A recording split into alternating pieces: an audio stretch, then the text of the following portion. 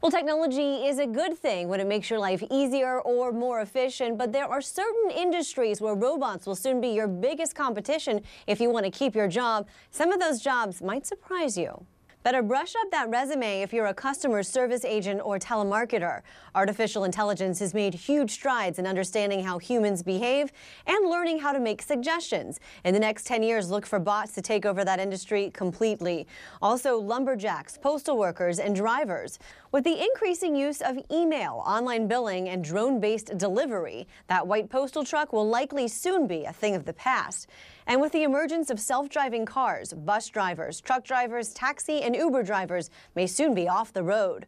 Automation and robots will soon take over for factory workers, cashiers, even accountants. Also, a kitchen staffed entirely by robots isn't that far away.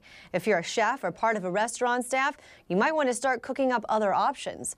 Hard to believe, but farmers could soon be a thing of the past. The first robotic farm is already up and running in Japan.